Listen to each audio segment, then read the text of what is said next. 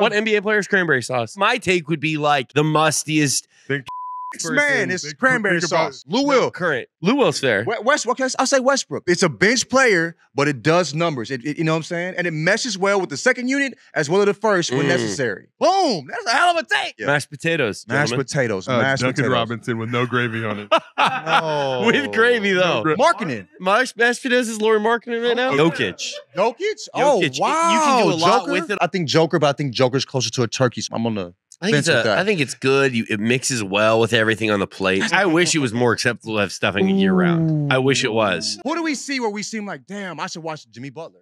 Jimmy Butler. Wow. What an answer. You know what I'm saying? No. That's it. No, yeah, for real. No, you're right. Great player. I don't watch him enough. When I see him, he's great, but I don't see him again for like to the end of the season. What would Kevin Durant be? Kevin Durant, ooh, mac and cheese.